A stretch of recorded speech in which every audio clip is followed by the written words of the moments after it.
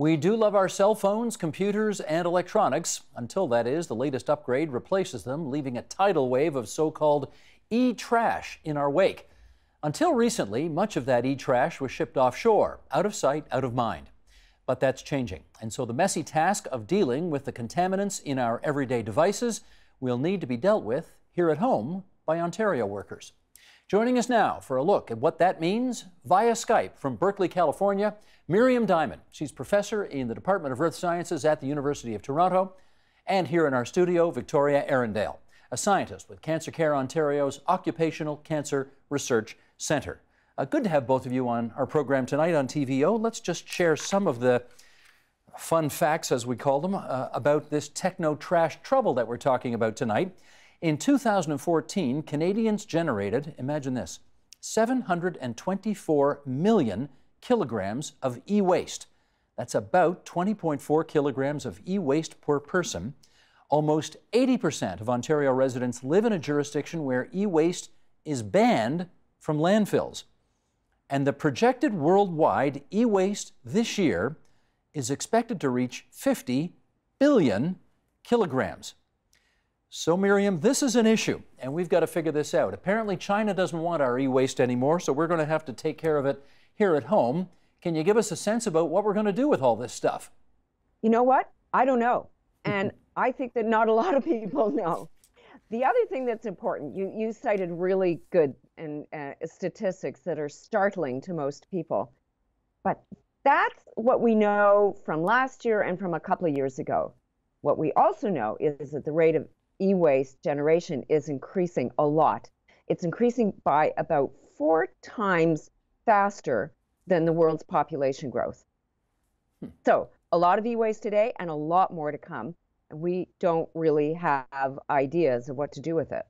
Is this sort of one of the unanticipated, I mean, we all love our, digital revolution devices and so on and so forth, but was this kind of an unanticipated byproduct of the digital revolution? Yes, I think it is. I mean, I think we're all sort of swimming on the the tide of economic success from internet technologies. They're really the engine of economic growth worldwide. But one of the unintended consequences is, what do you do with all of it? So one of the aspects of, and what's so exciting about internet technology is how fast it changes. Like, it's changing incredibly fast. That means that both the software and the hardware become outdated quite quickly. But nobody's really thinking, well, actually, there are a lot of people that are very worried about the e-waste. But there's a disconnect. It's the disconnect between what's going on with the software and the hardware innovation and new generation versus the other people that are then left sort of literally holding the bag on what to do with the e-waste, scrambling to figure out what to do with the mass of stuff. In which case, Victoria, how well equipped are we here in the province of Ontario to deal with this burgeoning problem? It's a good question. We have a waste diversion program in the province, and right now our electronic waste is managed through that system, which is overseen by the Ontario Electronic Stewardship, and that program is how the e-waste is currently managed, and that program will be winding down in a couple of years as part of new regulation in the province. The Waste-Free Ontario Act, and the details of that are being worked out. So there's a bit of uncertainty, but hopefully there'll be a plan in place soon. Where does it all go now? Right now, it is collected at community events or taken back by retailers at the point of sale, and then the waste is processed by companies in Ontario who dismantle it and sort it and then send it on for recycling as best they can. So it doesn't end up in a landfill most of the time? That's the hope. That's the hope. But I mean, we have recycling plants, obviously, in the province of Ontario for other stuff. Does it have the capacity to deal with this stuff? I'm not sure what the capacity is. I think going forward, as Miriam notes, the volume is increasing, and I highly doubt that we have the capacity to deal with what's coming, and I think that's concerning for a lot of people. We put some numbers off the top about what the volume is like, and it's, it's massive, obviously. Miriam, I guess I should follow up with you on what are the kinds of specific contaminants that e-waste workers, I don't know what else we're supposed to call them, but e-waste workers are going to be dealing with here in the province of Ontario, now that we're not going to be shipping the stuff over to China anymore. Can you help us on that? Yes, I can. I just wanted to add one more thing about the generation of e-waste. It's unclear what numbers are being, the massive e-waste being generated in Ontario and other jurisdictions. What we do have are collection numbers. What we don't know is how much is actually going offshore. What is being captured is used e-waste, but in fact it's junk and again gets shipped to low-income countries for dismantling and processing. So I really think that's an important aspect to add to the uncertainty. So why are we concerned with e-waste at all? Like, why isn't it just sort of the same thing as, stuff you put out on the curbside? Because it contains a lot of hazardous materials. That's why we're really concerned. Such as? E-waste. Yeah, e-waste contains like a cornucopia of metals. So, some metals are not so bad, like zinc and copper, but other metals can be very toxic. In fact, for example, each cell phone contains a quantity of gold. In about 2013, there were almost 1 billion cell phones shipped worldwide that contained 14 tons of gold. Now, I mean, everybody has gold jewelry, right? I'm wearing gold jewelry today. But when gold is when it's disseminated, when you chew on it or ingest it, which you shouldn't do, it can actually be quite toxic. There are other elements like rare earth elements. We actually don't even know how toxic those elements are. Then there are retardants that are added to, for example, the motherboard and casings. Plastic in all e-waste contains flame retardants.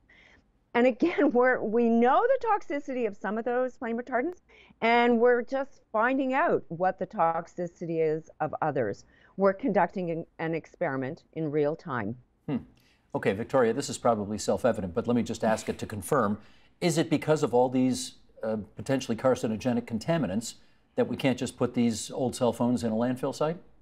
Absolutely. We can't just put them in the ground and hope for the best. We need to find a better way to manage them. Are we, I mean, I don't know if you know this yet, but are we getting cancer because of our exposure to all of these things?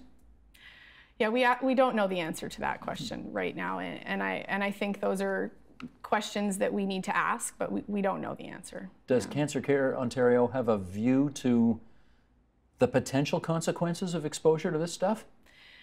Cancer Care Ontario is absolutely interested in modifiable and preventable causes of cancer, and we need to know that something causes cancer before we act to prevent it. Sure. So I think we're interested in investigating it. Yeah. One can imagine, however, that if part of the job that future Ontario workers are going to be doing is disassembling in very fine detail all of these quite technical products, that workers are going to be exposed to some fairly nasty pieces of business.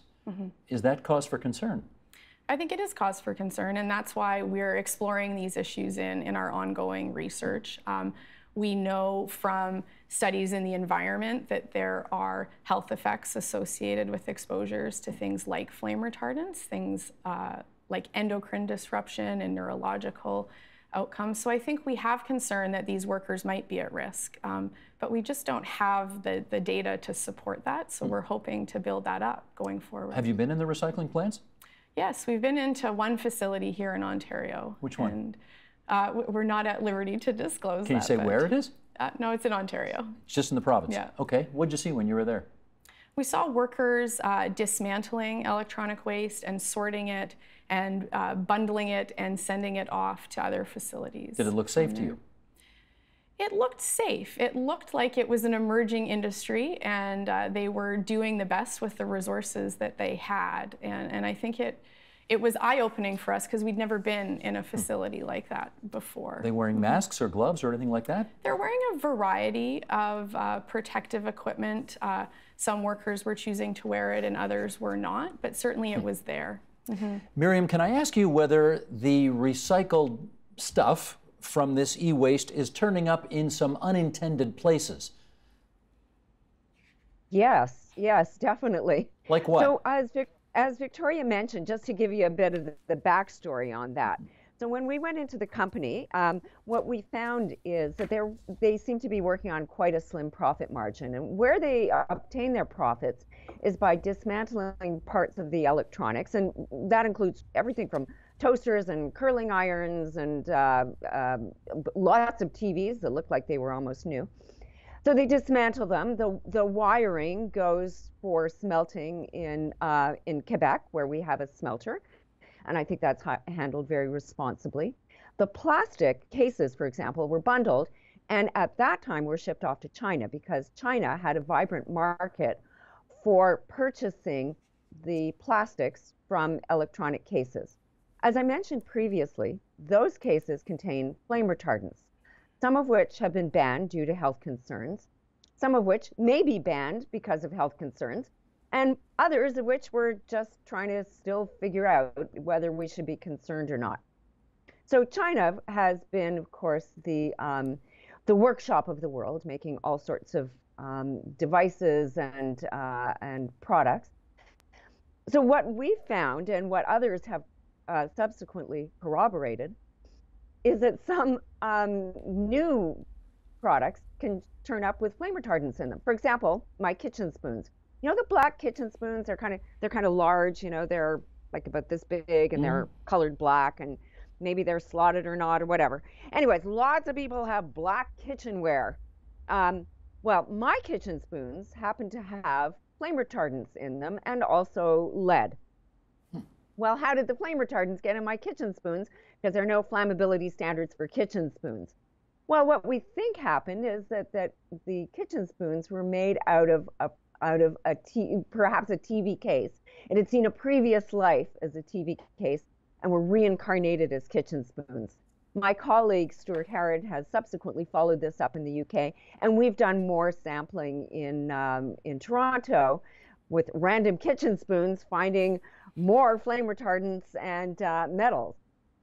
You know, we're smiling here because it sounds funny, but the fact is this is a story that goes well beyond just cell phones and TV sets, doesn't it? Mm-hmm. It does. And really what it speaks to is that we're creating so much waste. And what we want to do is, well, the first thing we should do is reduce how much waste we're producing. And we're doing a lousy job of that, frankly. The second thing we want to do is to recycle. So we think, oh, great. Well, we're going to take that, you know, plastic waste and turn it into a new product. Guess what? It turns into my kitchen spoon. Guess what? Not so great. I'm now being exposed to the flame retardants that were banned because we thought they were hazardous in the computer, but now they're in my kitchen spoon. And therefore going into all the food that you're cooking as well? Yeah, that's right. Except they don't go there anymore because I got rid of my kitchen spoons. You got rid of the kitchen spoons. Where did they go? To the landfill. Oh. Okay, this is a bit of a mess here. Okay, Victoria, tell me, because this kind of sprung upon us here when we kind of didn't expect it because China was buying all of our stuff and now they're not. Do we have the regulations in place yet in the province of Ontario that would govern the safe recycling of all of what we've been talking about? It's complicated because there's lots of different realms in which this needs to be addressed through regulation. And I think that through things like the Waste-Free Ontario Act that's going to come into play, we're moving in the right direction in managing the waste. On the worker side, we have an Occupational Health and Safety Act, which is very rigorous and provides for a lot of protections for workers, but we need to ensure that workplaces are following it and that workplaces are aware of the hazards in their environment. And so I think there's a chance to do a better job. I think we have regulations in place and perhaps we can still improve upon them, but we have a good framework and I think we can work towards doing better. Did the regulations anticipate, though, that some of these materials that are being recycled from cell phones are ending up in big black kitchen spoons and therefore potentially getting into our food? Yeah, I think the short answer is no on that. Right. That we're definitely lagging in terms of how we cope with the secondary and tertiary impacts of this type of waste. Miriam, are provinces adequately up to speed on what's going on here and therefore able to pass appropriate regulations or figure all this out? Well, I actually don't think so, but I don't think that, I think the reason why is because it's hard to keep up with the pace of change. It's hard for governments to respond to such an enormous industry that on the one hand is an economic powerhouse, and then on the other hand, we're sort of the people, the province, is left literally holding the bag on the e-waste. Side of this is, can we adequately protect workers, for example? And Victoria spoke very well about that. But an additional side of that is that we don't have toxicity data on, for example, some of the chemicals that are replacements for what we found out were bad. It's incredibly difficult to keep pace with the rapid change of technological, I was going to say advancement, but I'm just going to use the word change because I'm not sure it's an advancement. And are we doing a good enough job monitoring where these contaminants end up? No, we're not. And part of that is because the landscape changes so quickly and that science can't keep up adequately. It's also a jurisdictional issue. So the federal government looks after toxic chemicals, and the provincial government looks after waste. And then there's sort of a gap between them. And then off into sort of another side of things are standard development agencies that develop, for example, flammability standards. That's the reason why there are flame retardants, for example, in your computer and in your TV. And the flammability standard setting process is disconnected from toxic chemical management programs. So there's a lot going on, and it's very challenging for governments to keep a pace of this. Also, given the pressures of not wanting to increase taxes and to increase government capacity to deal with these problems. Sure. Okay, let's call this final chapter of our discussion here a ton of prevention, T-O-N-N-E, because we want to be all metric and everything. Victoria, how much, I mean, we love our devices, and we're not about to start giving up our devices and buying, what are those TVs, flat screen TVs and all that stuff. We're not going to stop doing that. So how much can we mitigate the risk of, getting cancer from these things? What do we do? Well, I think we can try to reduce our consumption. I think that is the first step at an individual level. But on the workplace side, we know how to reduce exposure in the workplace. And you talked about it a little bit earlier, putting on respirators, wearing gloves. I think that in the workplace, without knowing the risk or without knowing what the health impacts are, we can still reduce exposure in the workplace. I think we know how to do that, and we can do that better. For us as consumers, I think it's a little harder. I mean, reducing consumption, being aware of where your waste is going, and being sure to follow the recommended routes for recycling. I think we can take some more personal responsibility for that. To that end, and I don't mean this as a facetious question at all, I keep my BlackBerry in my jacket pocket all day long, and it's sort of on my person all day. Yeah. Is that a dumb thing to do? I think the risk, we're still not sure about the risk. I think that some folks would probably say, yeah, take it out of your pocket and put it on the table, leave it in your bag. And so that might be the precautionary approach, but I'm not sure that we have the evidence. Where's your device right now? It's in my backpack. It's in your backpack over there, so it is not on your person. Miriam, where's your device right now? It's in my backpack. I do not have it on my person. I do not hold it there. Okay, for the record then, there it sits. I'm putting mine on the table. Okay, it's very important to me that we don't leave the wrong impression with people here, Miriam, and so I'm wondering whether or not you are suggesting that we all go home, go through our kitchens, and throw out all the black spoons that may have flame retardant and lead in them. Is that what you're suggesting? Well, what we found is that 1/10 of the black spoons had flame retardants and lead in them. I do not use my black spoons. And what I also do is I try not to flip my devices quickly. So I think our conversation today, as Victoria pointed out, is about prevention.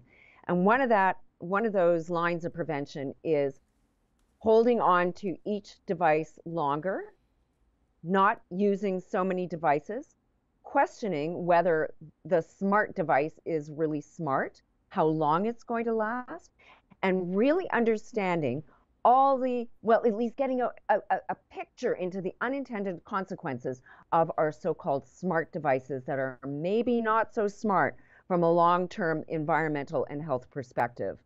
That is asking a lot of people who have really had it ingrained in the culture that as soon as that next iteration of the iPhone or the next iteration of whatever comes out, you got to be lined up around the block like everybody else to get it right away. You're telling people not to do that. How's that going to go over? I am, and I'm unapologetic about it because I'm talking about the future for our kids and their kids. And what I want for the future is to have a safe environment. And that means reducing the amount of electronic devices that we use every day and that are coming online every day. We're using a lot of resources that go into the electronic devices. We cannot adequately and sufficiently recover and recycle all those elements. And as we process and try to do the recycling, we use a lot of energy and it makes a big environmental mess. So unfortunately, you just can't have your cake and eat it too all the time. Understood. Victoria, are manufacturers making smarter devices, whether they're fridges or stoves or whatever, that don't have as many problematic properties in them as, say, some of the ones made in the past? I think they think they're making smarter devices, but I'm not sure from a recycling or reducing, reusing perspective they are. I'm not sure that they're considering it. And I think that that's something we haven't touched on yet, but that incorporating that end of life portion into the manufacturing process and into their planning is a really important thing that we need to do. I don't think it's there right now. And can you imagine that people are going to not champ at the bit to get that next iteration of their favorite device because they may have watched this broadcast? I hope that we can change a few people's mind. I agree with you that it's hard. We're marketed to want that. But we need to think about whether we need it and whether we're prepared to deal with the consequences. Kids alone are very competitive. You know, every time somebody in class has the next, I don't know what number they're up to now. Is it 7.0 or 8.0 or whatever? Somebody wants the next one. Yeah. What do you do about that? I think you have to decide whether you're going to buy into that culture or not and take actions that support your thoughts and your feelings on that. Gotcha. Well, I'm going home right after this program to throw out my black spoons. So in the meantime, I want to thank all of you for coming on the program. Miriam Diamond from the University of Toronto, on Skype from Berkeley, California. Thanks so much, Miriam. And Victoria Arrandale from Cancer Care Ontario. Great to have both of you on TVO tonight. Thank you. Thank you. The Agenda with Steve Bacon is brought to you by the Chartered Professional Accountants of Ontario, helping businesses stay on the right side of change with strategic thinking, insightful decisions, and business leadership. Are you on the right side of change? Ask an Ontario CPA.